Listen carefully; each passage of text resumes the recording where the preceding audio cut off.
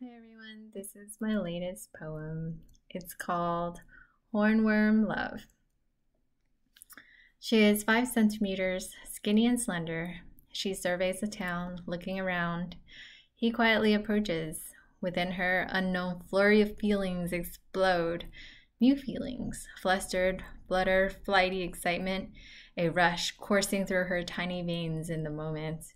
They spend long hours under young leafy towers, sitting next to each other, observing one another below the dappled light, eating and critiquing each new leaf bite, talking for hours on end without a care for what's around the bend, hanging upside down, competing for the farthest reaches. Love through patience, he teaches, patiently guiding her through emotional outbreaks, patiently tending to her wounds from gray speaks, patiently giving his all. The world's so big, yet she is so small. Her light, transparent green, segmented skin could only perceive negative, mean things. Growing ambitious, she cruelly pushes him away. He quietly departs, never returning to play. She is a couple centimeters longer. Her jade-colored skin grows thicker, confident in her abilities and feels deep stability. Jealous of the birds, she yearns for flight. STEM smart, she knows to puff up and fight, but also intuits when to hide. Their heads collide. He sniffs atop the jalapeno stem and slips. She blindly meanders at an old curled leaf tip. He reminds her of herself, not so long ago. His plant wilts with a sickly yellow, and she remembers her drying cilantro hood hollow. Despite his situation, he is happy and carefree. His mantra is, "Come what may, all have me." Tender, soft, warm love. She wants to be his cove. She holds him tightly in her stubby arms to protect him from all the worldly harms. Love through caring, she teaches. Keeping him away from the dangerous hedges, she shows him her shoddy but special cilantro hood, showers him with as much attention as she could, inserting herself into his circle of friends. During fights, she readily yields to make amends. The world is so big, yet he is so small. He wants freedom and to grow tall. He tries gently to push her away, and she revolts and attempts to stay. But the sharp, piercing pain is too much. Even her thick skin is still sensitive to touch. They part ways. Her tears pour for days.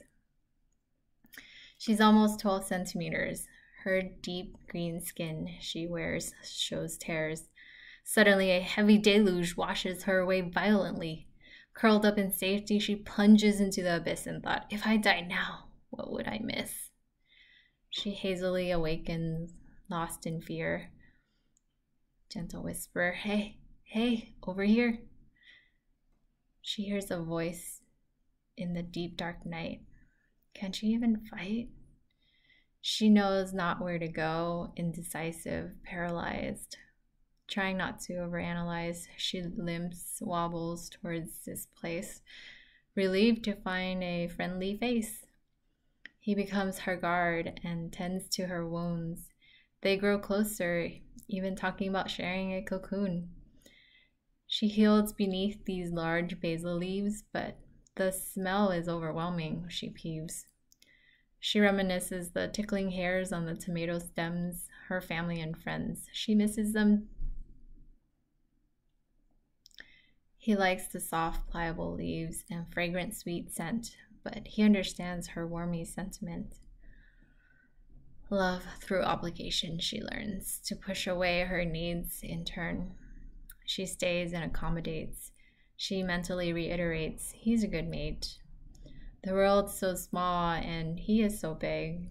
She contemplates. She need not any more twigs. Feeling guilty for her feelings of fealty and sensing her unease doing her duties, he slips away quietly into hiding with another lover he is confiding.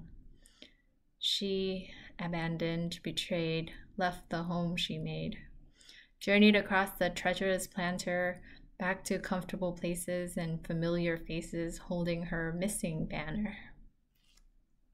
She is 15 centimeters, bulky and fully mature, but is self-conscious of her wrinkles. Old injuries ache and scars crinkle. No longer the sprightly 5 centimeter, the youthful lanky looker, strength and endurance gained, but would rather shed the pain. Desiring a steady partner, yet full of hesitation, she deters. He sees her, nibbling that top branch, bumps into her. "Oh, sorry, miss. Accident." Apprehensive, she dismisses his advances, but they keep on having these happening chances. The neighbors say he's a cool dude. Her friends relay, "We like his attitude." But the chronic pains and the old scars keep pulsing through every millimeter of her body, and she keeps mulling. She asks him to go steady and wait. He, without hesitation, confidently, "I'll be your mate." She finds a shady crevice to spin a quick cocoon. She needs time to meditate and heal her old wounds. Here, without distractions of the world, she sees with clarity, learning from her mistakes and naivety, taking lessons from past hornworms, analyzing and reliving ancient turbulent storms, forgiving her past selves, her lover's past selves, forgiving love the way they were held, seeing the brilliant earth in relations to the universe as she emerges. She is ready to give him her love, but he's gone, they say. He went above. She crawls to the topmost leaf, but she feels strange and in disbelief. Her body has changed. It no longer feels like a cane. She has thick shell-like skin, and on her back there are these flap fins. What are these things? Wings?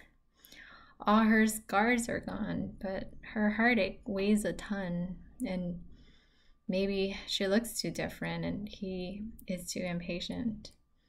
Rejected, she slowly fluttered away. Couldn't he even wait for a day? Was it a day? Zoom. He circles her and exclaims, "Hey!"